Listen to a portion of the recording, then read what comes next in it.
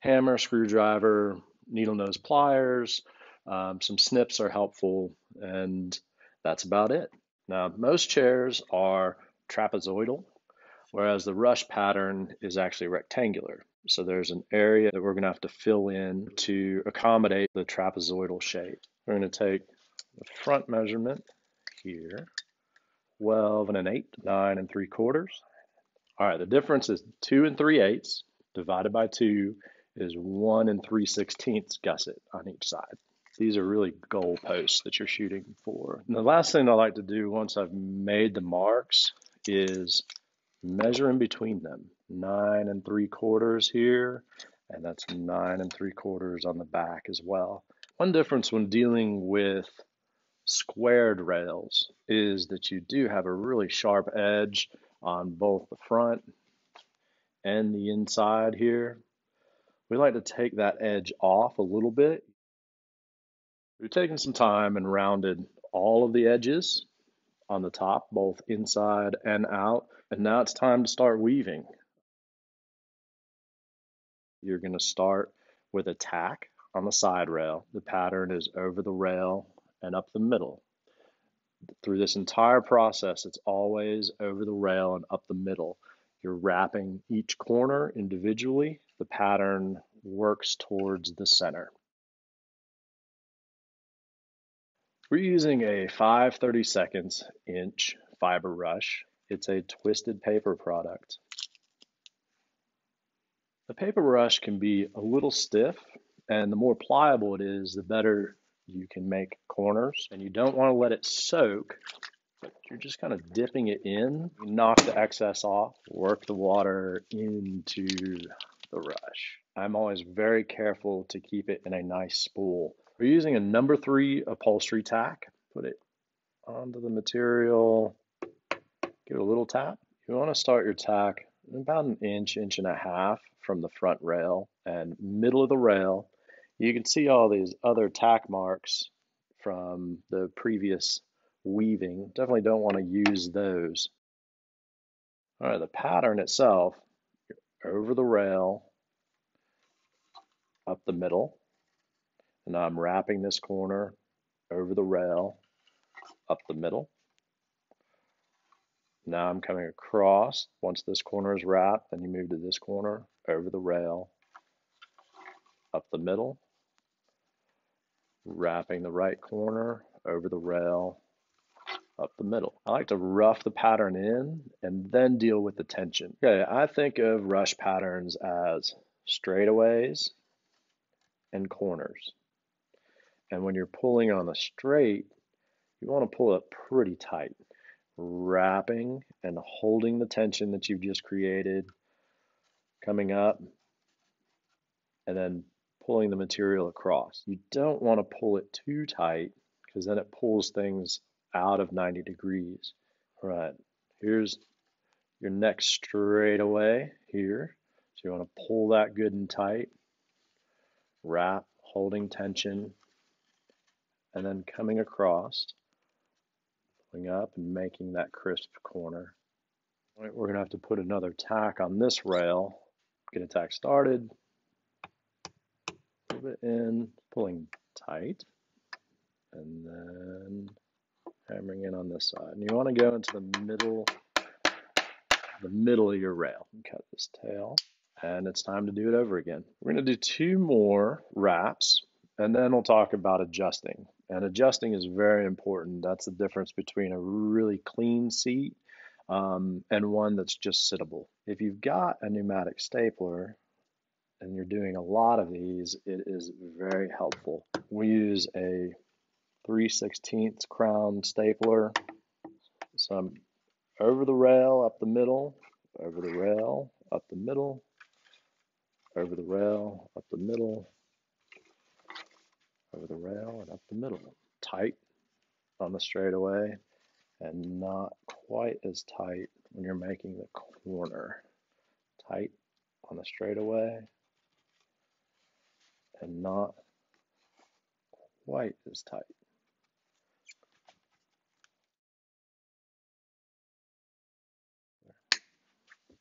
And I'm spacing the tacks out about an inch, 3/4 of an inch. What you want is for your strands to work their way up the rail. All right, over the rail, up the middle, over the rail, up the middle.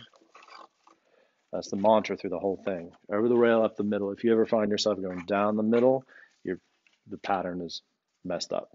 Tight on the straightaway, and also tight in the corners. Come across, tight on the straightaway. And when I'm making a corner, I'm actually guiding it. I'm pushing and kind of pulling this strand and this strand together a little bit, and eventually those strands are going to be touching. You can't do that all at once because of the thickness of the rail. You want to guide it and create the corner using kind of a pinch motion.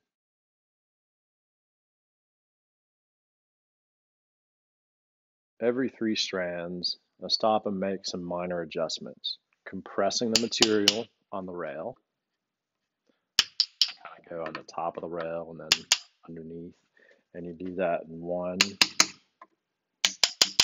2,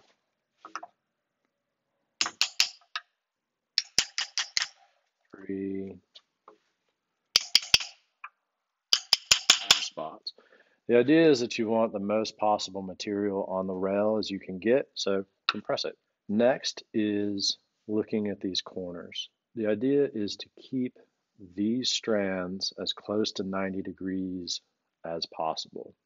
This one I'm leaning out just a little bit here, so I'm going to get in between, tap them over just slightly.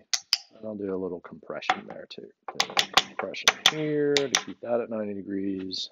I'm going to do the same on that corner. Time to flip the chair upside down and adjust the bottom. Same adjustments. Compression and these corners. Pushing them together. And the bottom is never going to look quite as clean as the top does. You want to make it look as nice as possible. Time for 3 more strands. So I've continued to add strands in, tacking, or in this case, stapling up the rail, and working towards the gusset mark. And I have space for 1 more strand, and I'll be hitting that gusset mark. And then this space in between here will be the same as the space in the back, and I can start to incorporate all 4 sides of the chair.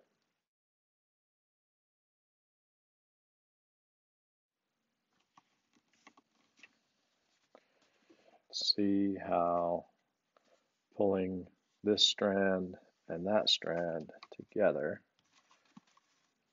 makes a nice clean corner.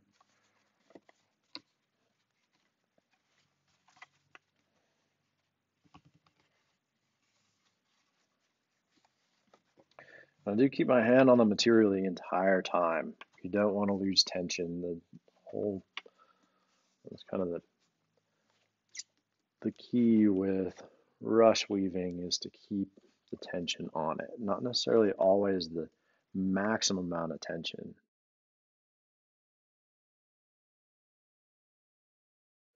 Take a measurement here and take a measurement on the back. Measurement here in the front is 9 3/4.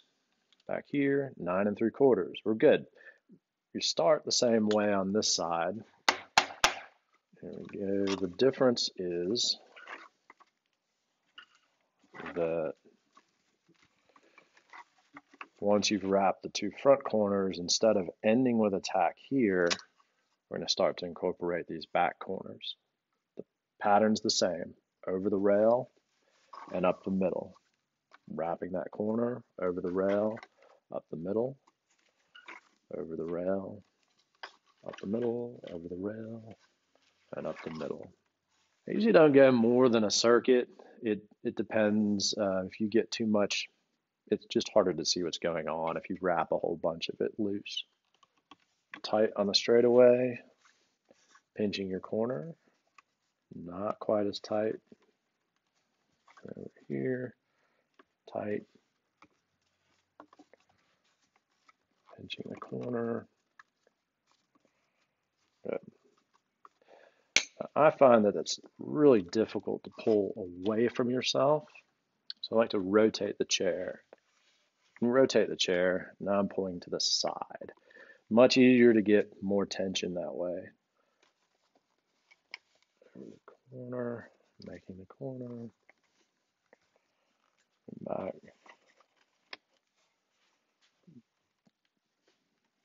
Tight on the straightaway.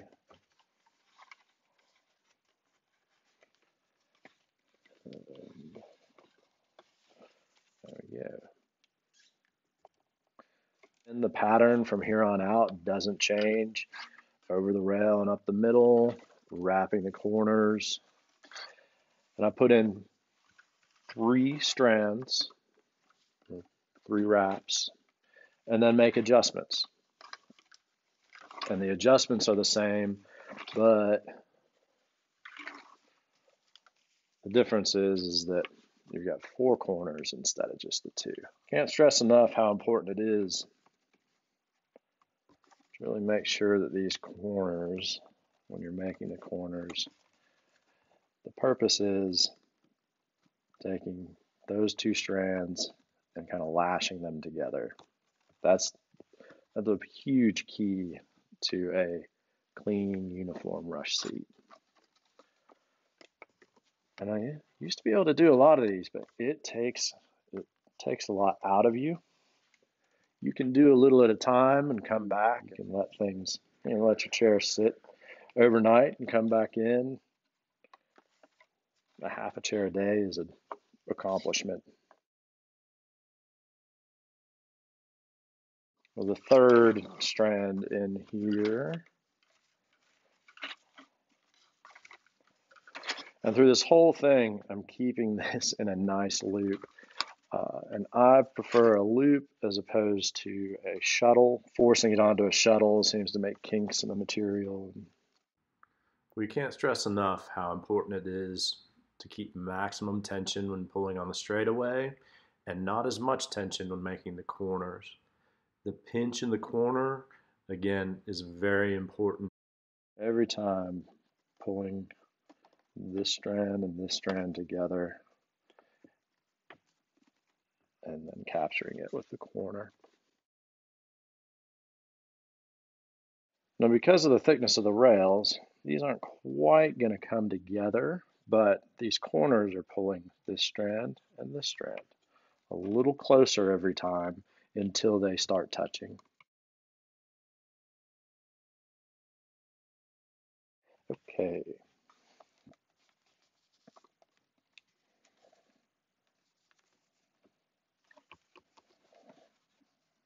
All right.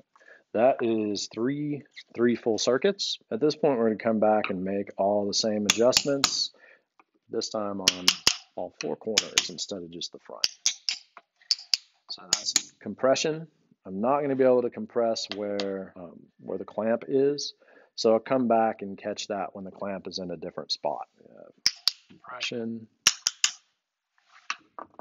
compression, where there are some gaps in here.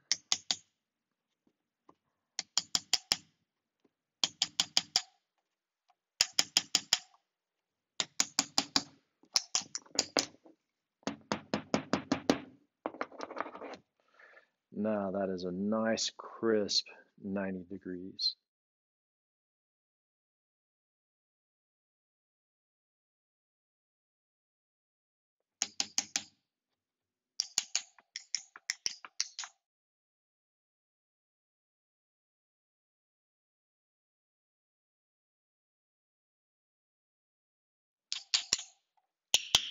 All right, adjust it on the top, turn it over, adjust on the bottom. And it seems like a lot of adjusting, but it really makes all the difference in the world to keep the uniformity and make sure that you don't have any crazy issues and spaces and gaps when you get to the middle of the pattern.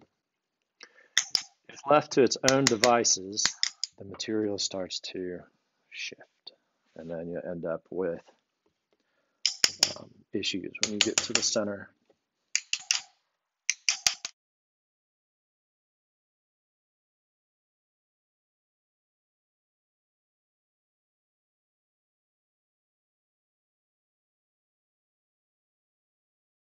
I'm going to continue putting strands in, making a circuit, and making adjustments every 3 rows.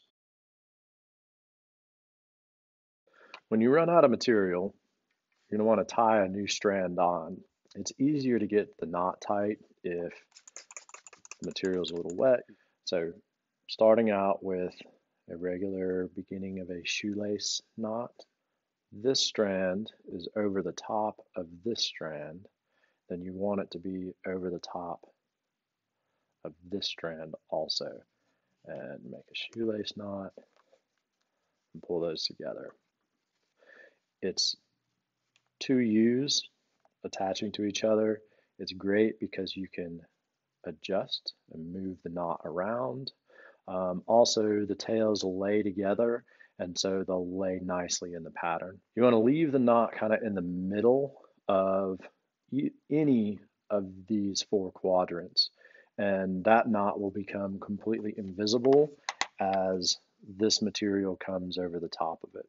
Pull it good and tight and give it a squish. Tails off. Once the rail is filled up about halfway or a little over halfway, it's time to put some cardboard in. There is an obvious gap in here on all 4 quadrants. We want to fill that with cardboard. It gives you a lot more stability. The cardboard that we use is in normal thickness. You don't want the real thick stuff used for heavy duty boxes, and also not the really thin stuff. You want the corrugation to run actually diagonally. You don't want your cardboard to be totally the size of the space that you're trying to fill. It won't ever fit in. You're going to slide one end in, bend in the middle, slide the other end in, and by pulling that all the way to the front, I'm filling up this little bit of space here. I don't want it to be a big, bulky knot here in the middle. I kind of want this to stair step down as I go. And so I'm going to cut things in order to accommodate that. And I want to go close to the edge here. Thicker rails and the square rails exaggerate what you'll see in a lot of chairs where one side has more space than the other. If you've got one side that has more space, we can use a partial. I'm going to cut this off too. Now, if you have any partials, you just want to make sure that they are sandwiched in between solid triangles. I like to get a piece of cardboard up on the rail. That's going to mean that with usage, it's going to have to wear through the rush and wear through this cardboard before the rush can start breaking. What you want is this stair-step slope that the material is doing naturally. And at the end, you want kind of the size of a box of cards in the middle so that you can pull material through still. The difference here on the sides is that you have a longer leg and a shorter leg.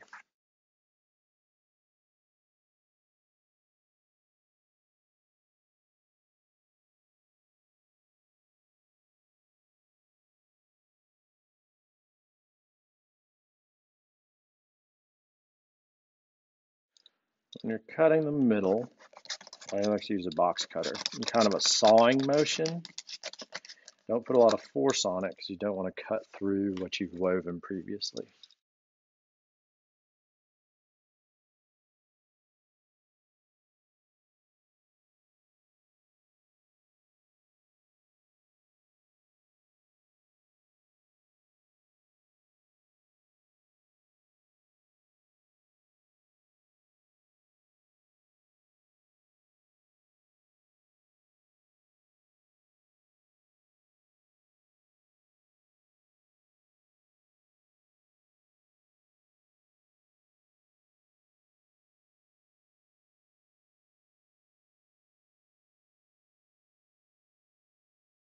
There's a few things that are different once you've got the cardboard in. You want to make sure that your bundle will actually fit through the hole. And as the weaving goes on, that hole's going to get smaller and smaller. Your bundles will need to get smaller and smaller too. Tie on and continue. Pattern never changes.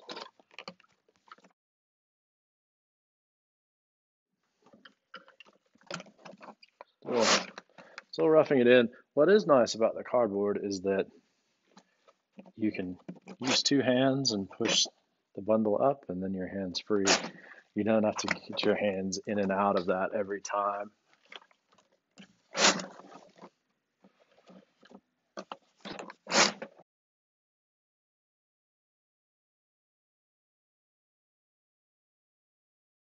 Pattern's roughed in, now it's time to pull tension. And it's very important not to leave the material on top of the cardboard. All the rest of the pattern has been under the cardboard, so you want that to continue under the cardboard. And it is a little trickier to see the corners, but the process hadn't changed. You should still, it's a little harder to get in there. Try to pinch those corners together. You're going to continue, again, every 3 strands, making adjustments as the rails are filling in, and as the patterns are getting larger in the corners. It's a little harder to tell what's 90 degrees. Switching from the thought of 90 degrees to parallel lines, these lines. So if this is parallel with this, then as it closes in, you're not going to end up with a gap in the middle or a gap on the edge. These are parallel to each other. These are parallel to each other. These are parallel, but this doesn't have to be parallel to this. So it's just each quadrant on its own. As you get closer to the middle, you have to shrink the size of the bundle that you're using. As long as the bundle still fits through the hole, you're in good shape. Eventually, you're going to have to start pulling a single strand through.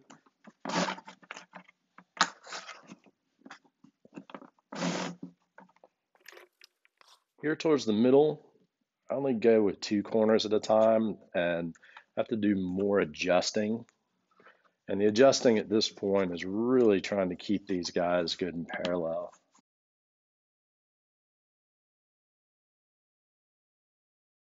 When you get to the point that the bundle doesn't fit through the hole anymore, it's easier to pull the loop through as opposed to the tail. And the first time it's going to be kind of a mess. By keeping a hand underneath, you can kind of control the mess.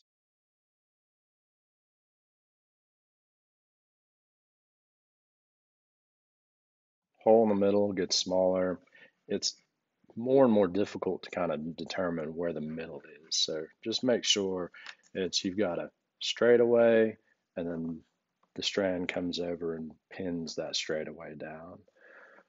If you make a mistake, it's going to be obvious in the pattern. You can always back it out.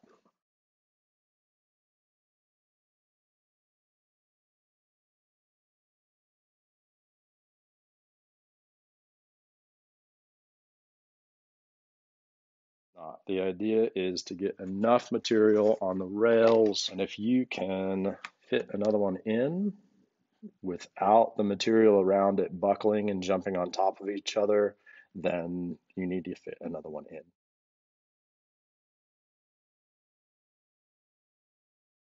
The bottom fills in a little quicker than the top, so here are the last few strands. Make sure I'm turning the chair over and making sure that there's space for the strands to go. On the underside, there's always a little bit of doubling up.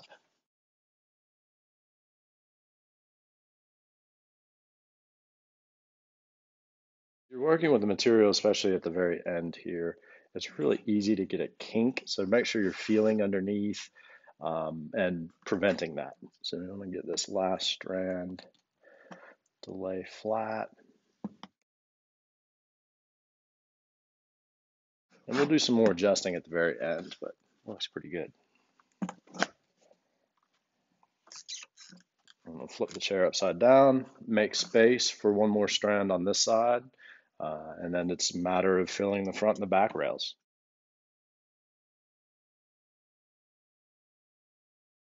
Chairs are usually wider than they are deep. You end up with a small straight bit in the middle called a bridge.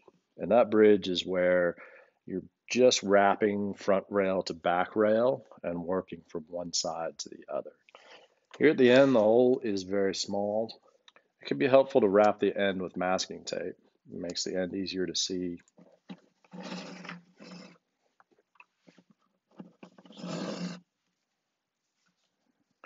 All right. Couple in, pull tension,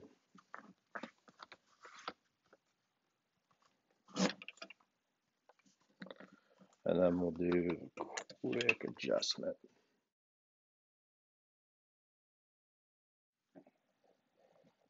You do have to continue to make adjustments. This time you're going to be compressing in the middle and compressing on the rails as you have been the entire time, keeping these two strands parallel and these two strands parallel. As you close into the end, you want to make sure, or it's nice not to run out of material, but you also don't want to deal with a giant bundle of material. So taking a measurement across where you have left. So here I'm about an inch. I know by measuring in here that 1, 2, 3, 4, 5, 6, about 7 strands gets me an inch. Chairs are about the size of a forearm. So if I do 7 wraps around, then I should have enough material to finish out. I'll add just a little bit extra. Now, throughout this whole process, we've been able to bury the knots kind of in this middle part of the pattern. Towards the end, there's no place to hide the knots anymore. So you will show up on the bottom. I like to put in the knot not too close to the middle, but especially not too close to the edge.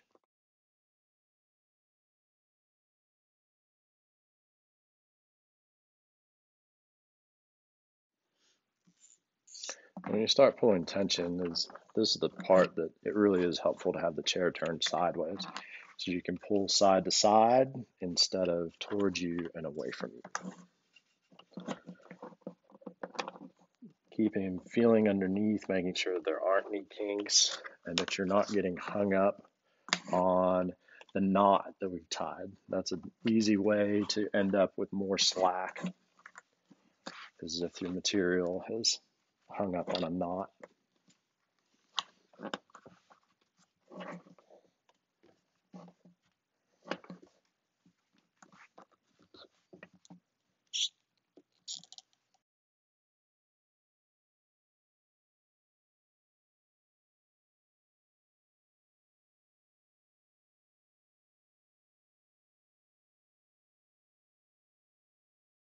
As the hole gets smaller, it's harder and harder to get the material through.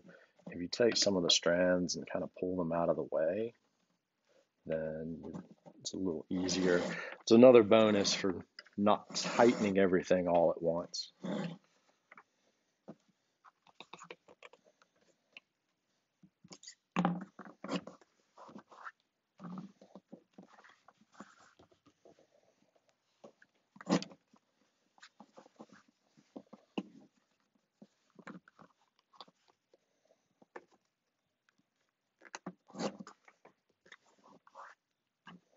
At this point, I do need to make some adjustments on the front where the clamp was before. The adjustments.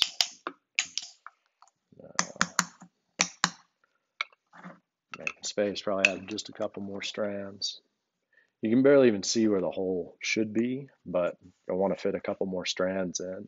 If you take this strand that you're working with and pull it backwards, you can usually free up a hole that way.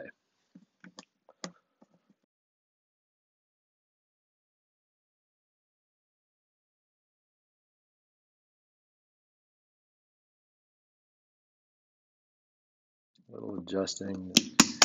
And it looks like maybe one more strand in either direction. Super helpful here at the end. Needle nose pliers, and coming from the bottom side, pliers in, and kind of, it's the baby bird technique. Yeah, the caw. Right.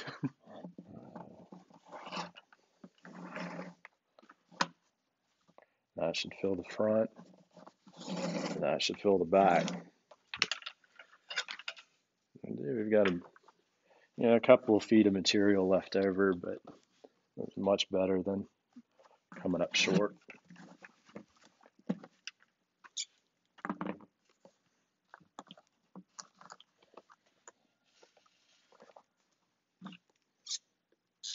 All right.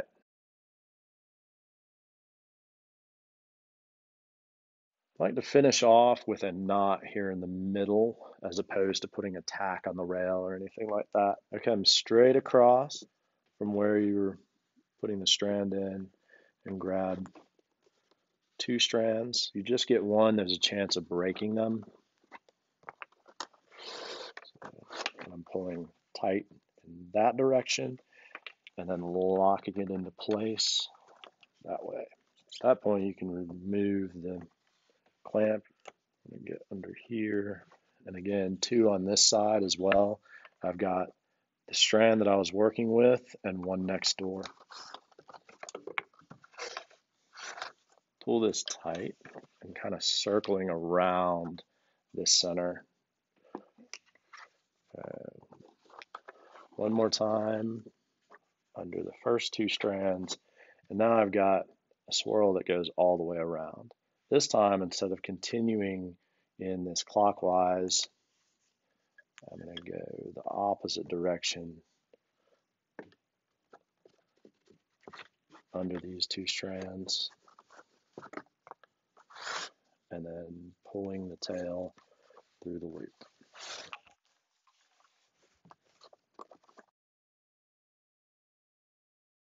Not the only knot that you can do in the center. However you can get that tied off securely is just fine. Add a little bit of wood glue to these knots that are visible, just in case it starts to try to undo for some reason.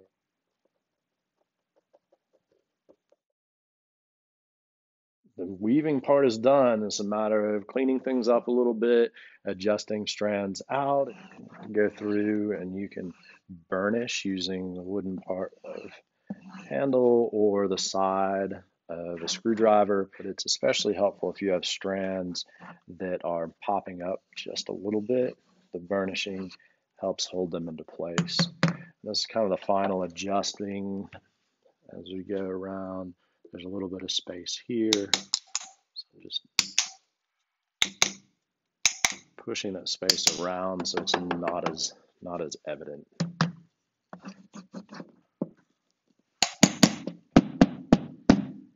Rush does take practice.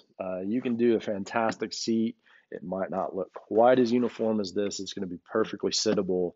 By your second or third chair, you'll get a lot better feel for it. Once the seat dries overnight, a clear coat will help protect it from spills. We use a shellac coat, just straight shellac, a single coat, top and bottom.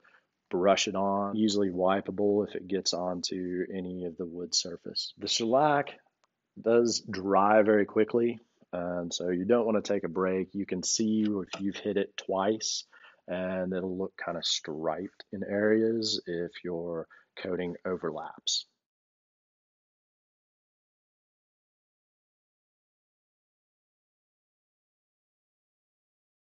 And thank you for watching the Silver River Chairs channel. I like being out here. It's fun.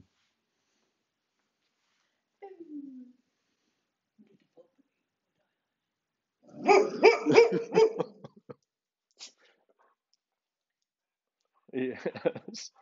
Were you trapped? Were you trapped? You poor dog.